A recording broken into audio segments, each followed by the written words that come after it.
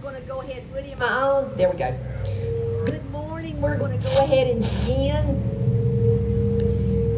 We want to welcome each of you to Fair Bluff Baptist Church today. It's such a joy to see each and every one of you. We have our chairs out on the lawn, and we have our cars over on the side of the CLC, and it is just precious that we are able to be out here today to worship our Lord and Savior Jesus Christ. It is our prayer today that during this worship service, you would be able to sense the love of the Father, the peace of Jesus the Son, and the powerful presence of the Holy Spirit as we come together as a body of believers today. This past week,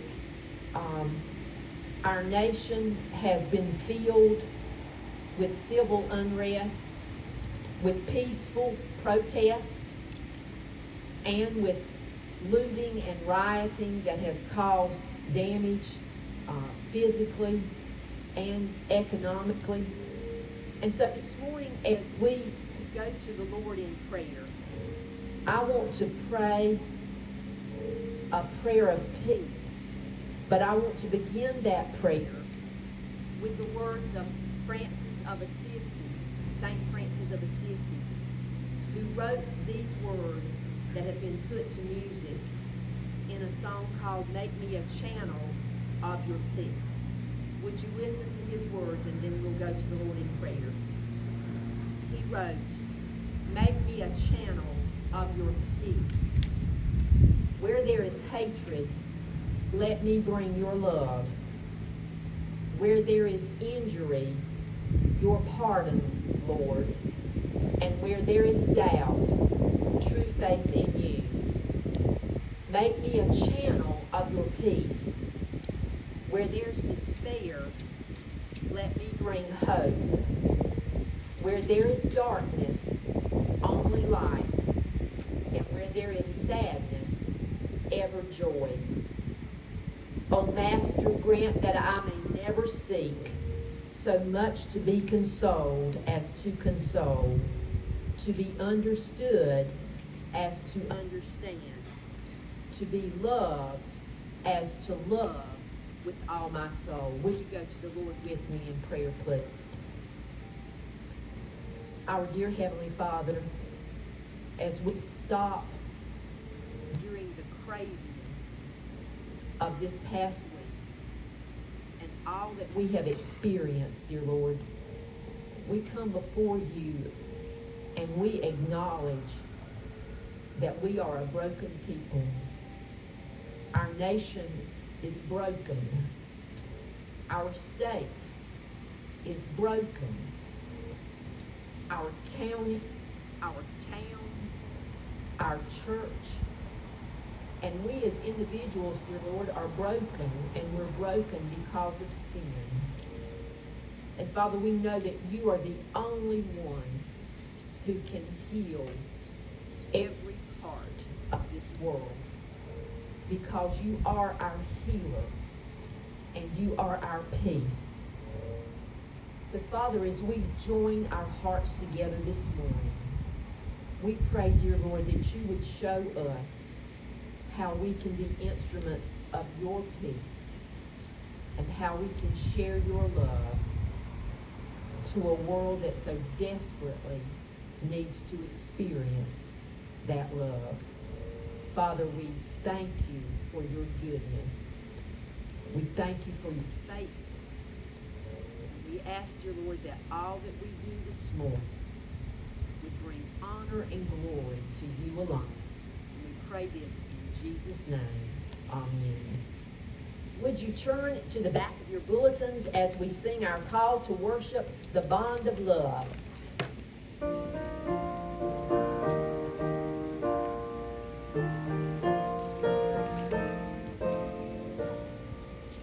We are one in the bond of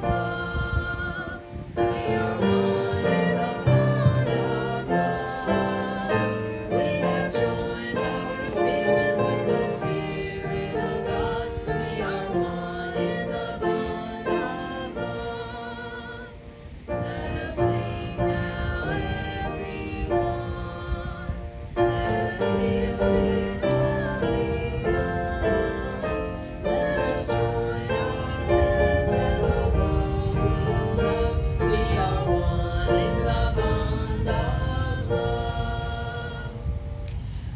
our announcements this morning, I have several that I want to go over quickly. If I could, we want to begin today. I had all of my stuff together. We didn't move it away.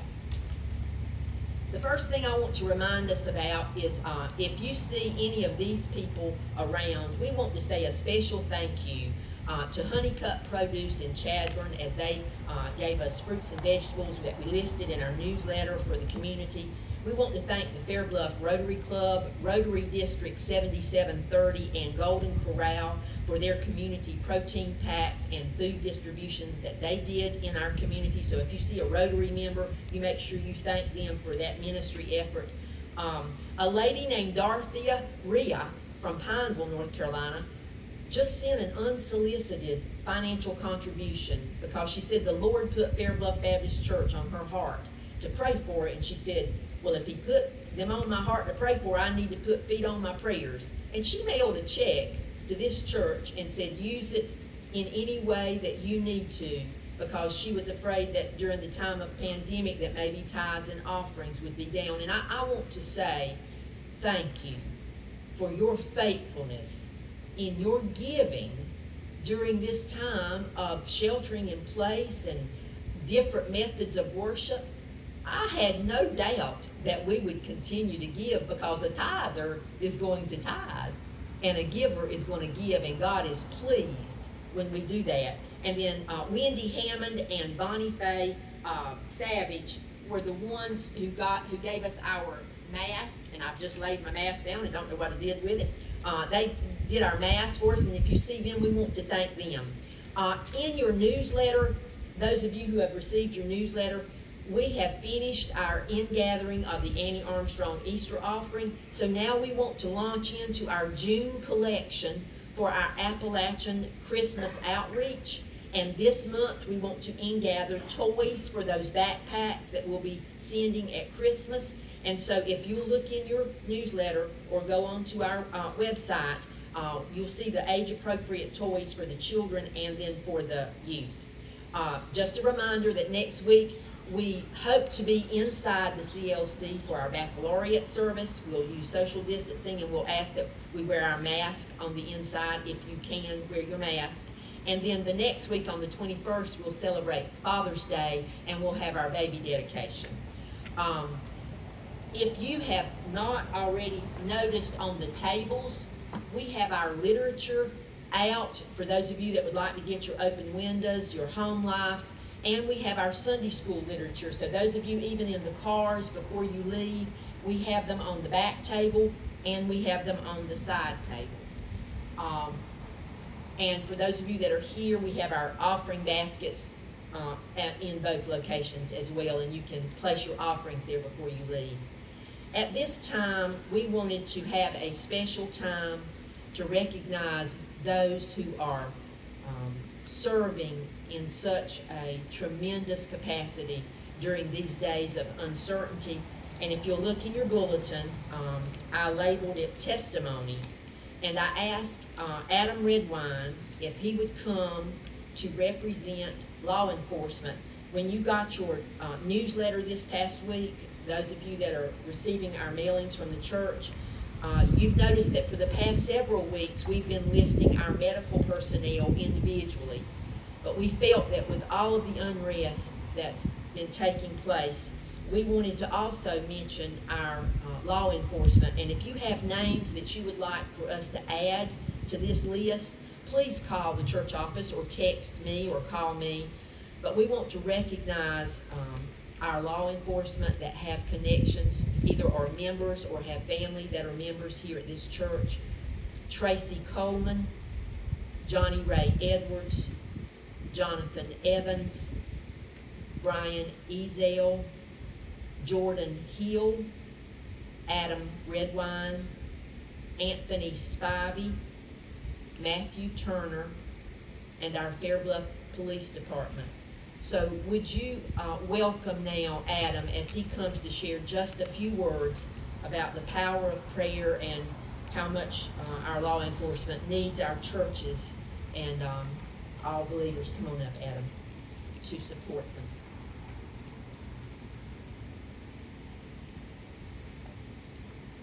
Good morning, everybody. I hope everybody's doing well, either you're here on Facebook. I just want to come this morning and tell you that we truly do appreciate your thoughts and your prayers. These are very difficult times that we're going through with law enforcement and the medical profession. The media tries to point you in a direction that everybody has turned their backs on us as law enforcement, but we do understand that there are still God-fearing people out there that believe in the same thing that we're trying to stand for. I can't fix it. Law enforcement can't fix this issue. The only person that can fix this issue is God. He has to change these people's hearts. They're, like I said, they're hurting. They might not hurt for reasons that people believe they hurt, but they're hurting for God. That's the main thing. If you would, please continue to pray for us. I know you're not on the streets with us, you're not in my car, but you don't know how much it means to me to have y'all out there praying for me. That's really just putting a hedge of protection around me and my co-workers.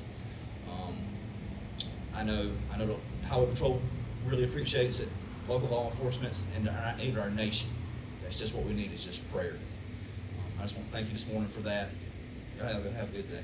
Thank you, Adam. And if you'll stand right here, I've asked Mr. Randy Coleman, Mr. Randy, would you come? And Elizabeth, if you and Sherman would come. Mr. Randy, if you'll stand right here so that you can speak into the mic.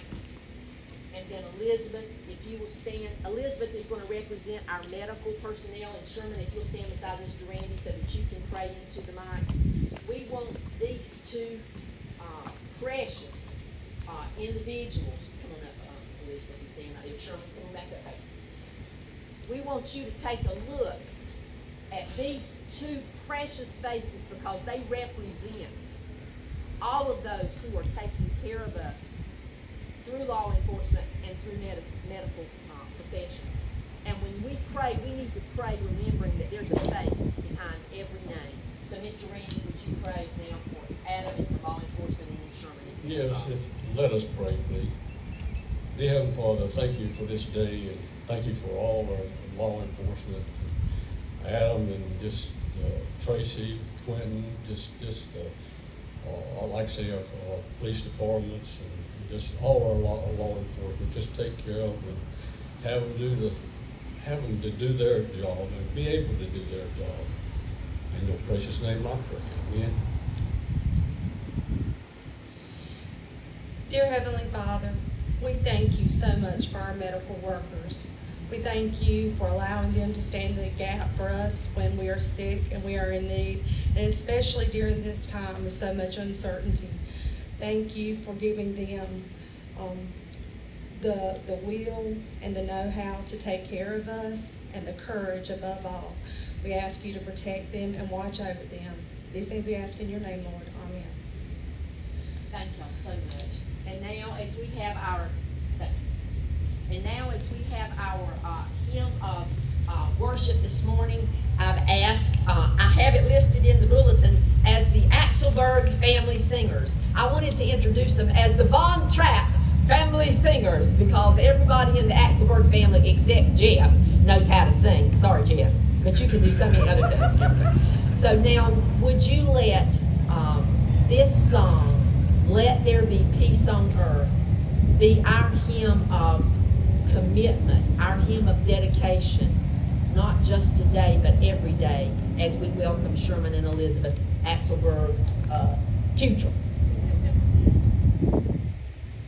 And before we get started, I just wanted to say, Ms. Phyllis and I were talking, and we're just talking about the state of our world right now with everything going on racially. And I told her, you know, I've lived in Fairbluff my entire life, except for when I was in college and when we moved to Raleigh. And whenever I was in college, I went there, this little southern girl from Fair Bluff, and I had several roommates, 2 of which were African American. And I'm not gonna lie, I was freaked out. And by going off to school and living with 2 people that were so different from me, seemingly, I realized that they weren't different. They were just like me. And it changed my whole way of looking at things. I came back home, and when we moved to Raleigh, it was again a time of growth because it's very different in Raleigh. And Jeff and I both grew from that experience, and we were so thankful that our children were able to grow from that experience. And you know, we just want people to understand that just because you grew up in it doesn't mean that's where you stay. Our boys have friends and our girls have friends that are every color, and they are just as precious to us as anybody else. Elizabeth and Mary Catherine's best friend, Natalie, a precious soul, one of the best people that I know. And I just feel like that if people would embrace everybody, our world would be a better place. And if you're not embracing everybody, you are truly missing out. You're missing out on a whole different side of the world who they just want to be loved just like we do. So just know that just because that's where you came from, that doesn't mean that's where you have to stay. We just want everybody to be peaceful.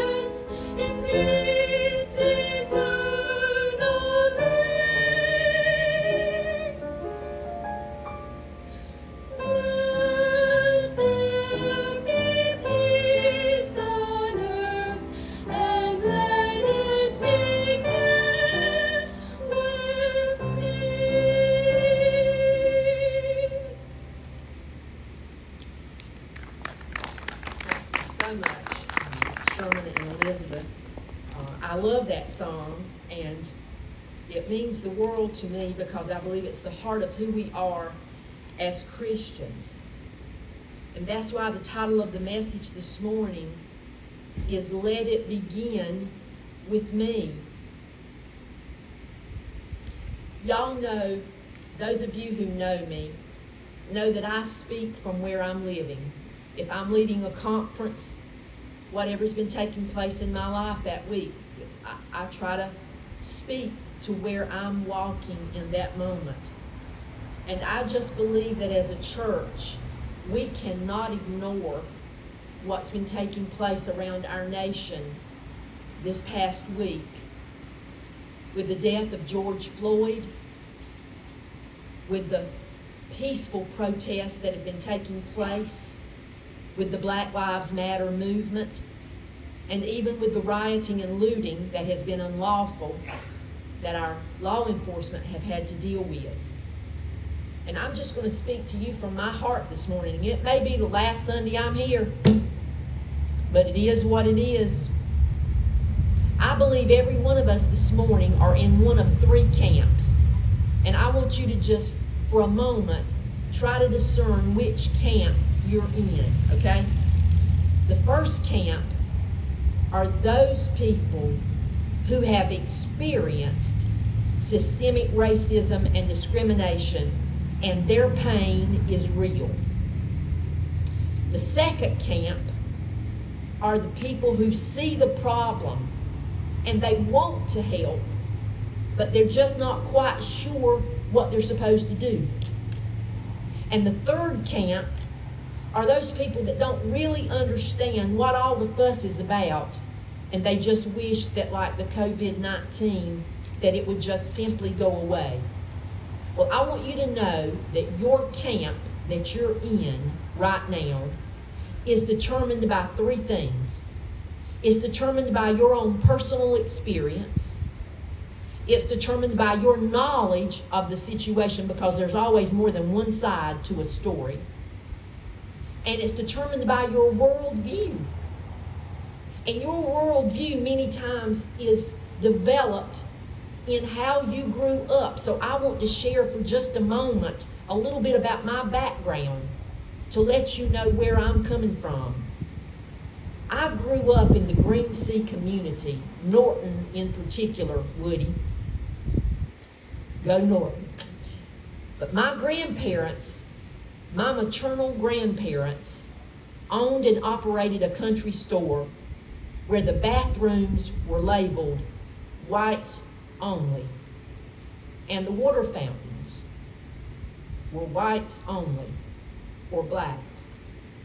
Charles's dad, Dr. Randy Elvington, had a doctor's office in Nichols, and there were two separate waiting rooms, one for whites, one for blacks. We used to go to the Ritz Theater in Tabor City to watch movies when Elvis, that was in his heyday. We even saw, I remember my whole family went to see The Sound of Music. The balcony was reserved for blacks.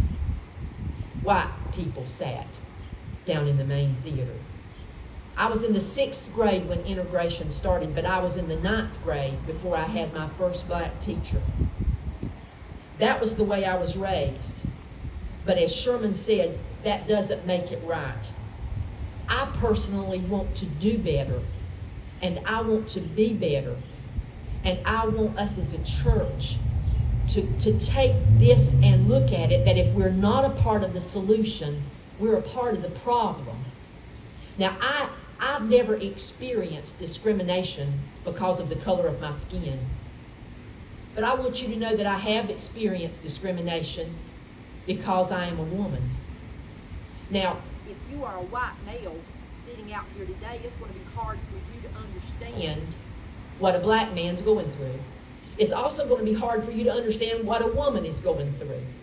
I want you to know that several years ago, I was speaking at a church outside of Charlotte that will remain nameless. They invited me to speak for Focus on WMU. But because they didn't want a woman in the pulpit during the morning worship hour, they switched it. And they said, we're going to have worship at 10 o'clock and we're going to have Sunday school at 11. So I wouldn't be standing in the pulpit at 11 o'clock. And you know what I said? It's not about me. It's about Jesus. Right now, if I were a black woman in a black church, there'd be no problem with being the pastor. If I was a white woman in a Methodist church, there wouldn't be a problem with me being a pastor. Thank the Lord, Fair Bluff Baptist Church has seen that we can't limit what God can do. I just want you to know you need to figure out what camp you're in so that we can be part of the solution and not part of the problem. if you'll turn in your Bibles or either turn to the back of your bulletin to Micah chapter 6. I want to read today, and we may be here longer than 30 minutes, but we hadn't had full church in 3 months, so just settle in, okay? Because I got a word to say, and I want to say it. Can you just say hallelujah? That was kind of weak, but here we go. Micah chapter 6, beginning in verse 1. Listen to what the Lord says. Stand up. Plead your case before the mountains. Let the hills hear what you have to say. Hear, O mountains, the Lord's accusation. Listen, you everlasting foundations of the earth. For the Lord has a case against his people. He is lodging a charge against Israel. My people, what have I done to you? Have I burdened you? Answer me. I brought you up out of Egypt and redeemed you from the land of slavery. I sent Moses to lead you, also Aaron and Miriam. My people, remember what Balak, king of Moab, counseled and what Balaam, son of Beor, answered. Remember your journey from Shittim to Gilgal, that you may know the righteous acts of the Lord. And our focus verses for today, picking up with verse 6, state, with what shall I come before the Lord and bow down before the exalted God? Shall I come before him with burnt offerings, with calves a year old? Will the Lord be pleased with thousands of rams, with 10,000 rivers of oil? Shall I offer my firstborn for my transgression, the fruit of my body for the sin of my soul? He has showed you, O man, what is good. And what does the Lord require of you? But to do justly, and to love mercy, and to walk humbly with thy God. Peter Craigie in the Daily Study Bible tried to explain this passage of Scripture this way. Follow with me if you would. The scene in Micah chapter 6 is a courtroom setting. God is the judge. Micah is his counsel. The witnesses are the mountains and the hills and the foundations of the earth. And the charge that is implied is that Israel has grown tired of God and they've chosen to go their own way. And God asks, why? Have I let you down? Have I not met your every need? And the defendant, Israel in this case, doesn't deny the charge. They know they're guilty. And so they ask this question. They say, what must I do to set things right? They were thinking about ritual activity. They said, Lord, if we bring you burnt offerings, would that fix it? And then they said, if we bring you lots of burnt offerings, would that fix it? Then they said, what about if we even sacrifice our children? Would that make it right?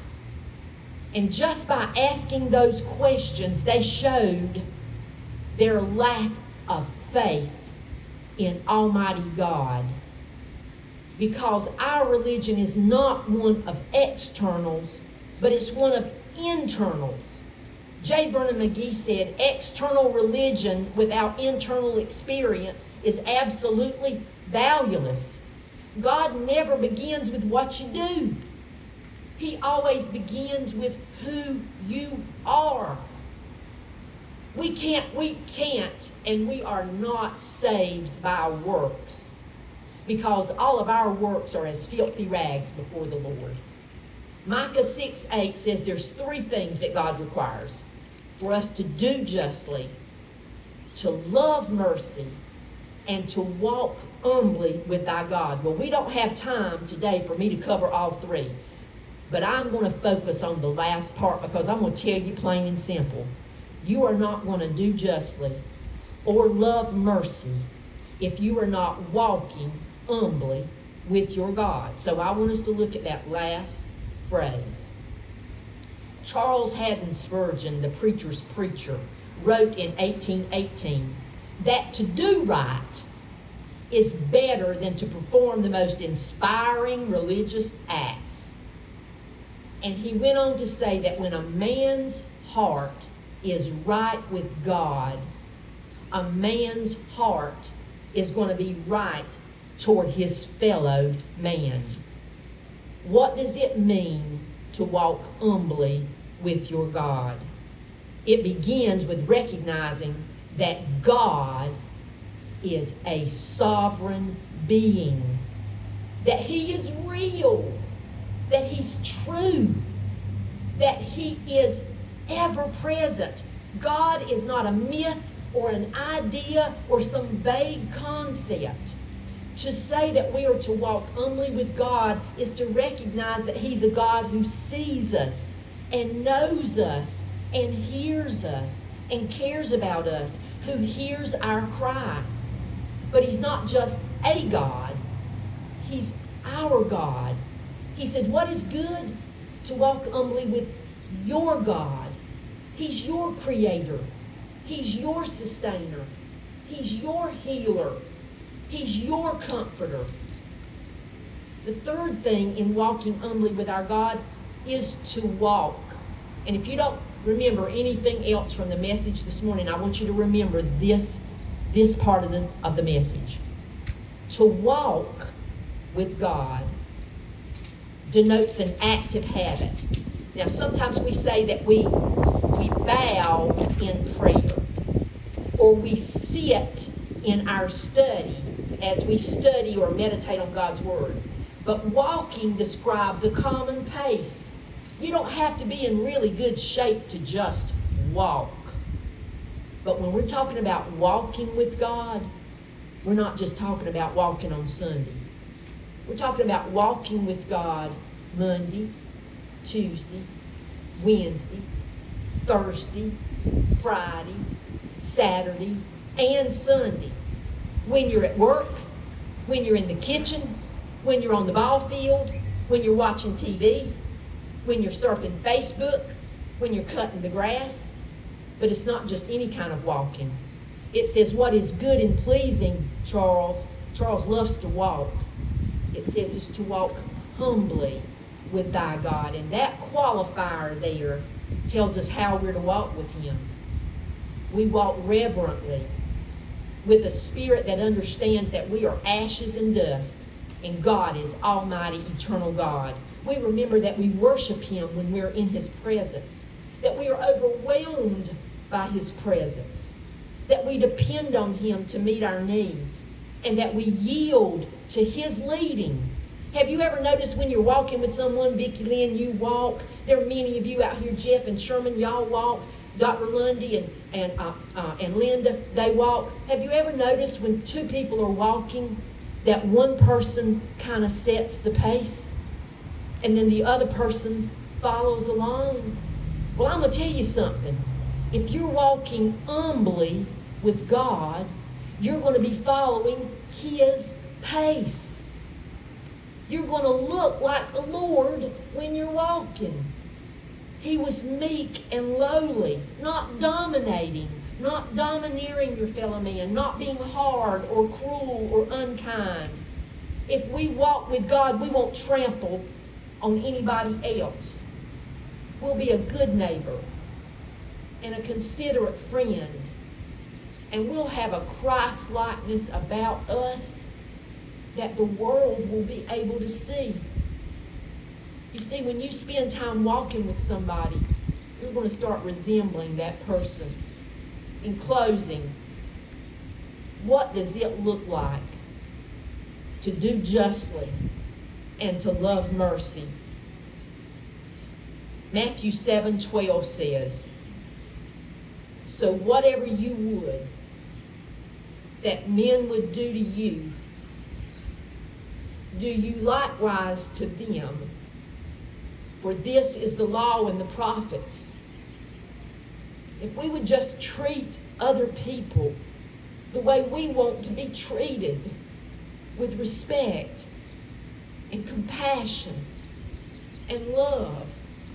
If we would treat people the way we want them to treat our children and the way we want them to treat our grandchildren.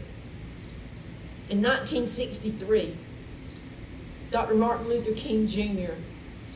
wrote the I Have a Dream speech that he gave on the steps of the Lincoln Memorial at the March on Washington in Washington, D.C. Cameron, you had to memorize this particular thing that I'm reading today, because Cameron was one of my students, and each week they had to learn the preamble to the Constitution. They had to learn part of the Martin Luther King Jr. speech. They had to memorize their Social Security number, and they always were so fussing at me on why they had to memorize their Social Security number. I said, because you're going to have to use it the rest of your life. This is what Dr. Martin Luther King said. I say to you today, my friends, this was in 1963, when I was in the 3rd grade. We face the difficulties of today and tomorrow. I still have a dream. It's a dream deeply rooted in the American dream. I have a dream that one day this nation will rise up and live out the true meaning of its creed. We hold these truths to be self-evident, that all men are created equal. I have a dream that one day on the red hills of Georgia, the sons of former slaves and the sons of former slave owners will be able to sit down together at the table of brotherhood. I have a dream that my 4 little children will one day live in a nation where they will not be judged by the color of their skin, but by the content of their character.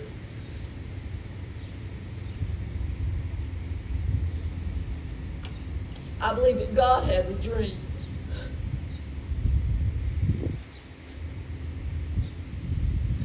I believe that His dream involves us being part of the solution and not part of the problem. That we try to put ourselves in the places that other people are living. That when you pray for law enforcement, that you envision that being your son or your husband getting in that car, that police car. That when you pray for our medical staff, that you think about that being your daughter or your wife that's going to walk into a room full of COVID patients. Or that you're a mother of 2 black young men, that you're afraid for them to walk from their church to their home. We're going to close today by singing what I believe is God's dream. Let others see Jesus in you. Would you turn to the back of your bulletins? Would you pray that God will speak to your heart? That as you sing these words, that it will be your prayer, that you might be that instrument of peace.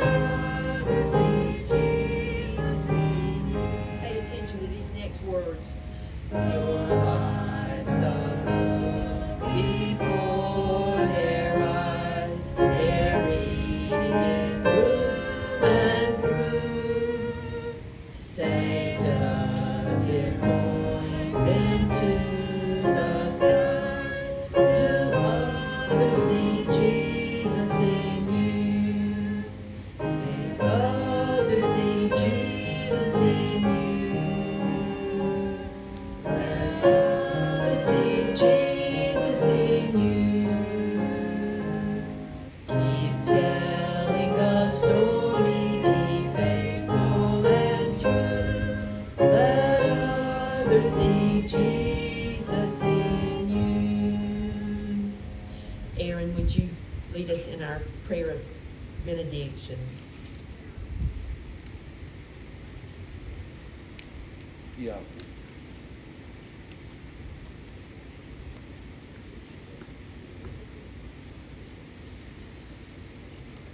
You know, think back to the Chip and I were talking about this morning, to the Baca field, growing up Fair Bluff. We were all in the same field working together, you know, to have things, to be able to eat, you know, to have clothes. I've never, I believe that's one of the best things anybody could ever do is grow up. We had to be put together as a family to have something, black, white, Mexican, it don't matter. I've slept in a many hotel room with many different people, I'll tell you that. And but I was sitting there reminded by the golden rule. Let's pray. Heavenly Father, remind us always to put you first. Heart, mind, soul, dear Heavenly Father, let it be you first, dear God. And to love our neighbor the way we love ourselves, dear Heavenly Father. And that would fix everything, dear Lord. Thank you so much for letting us be on these grounds today, dear Heavenly Father, worshiping you. Thank you so much for all the many blessings you've given to us. And keeping the waters down, dear God. Continue to be with us this week and bless us, dear God. I pray and forgive us of our sins. For it be your will, dear God. Grant us wisdom, courage, and strength always to do your will, to Master, I pray.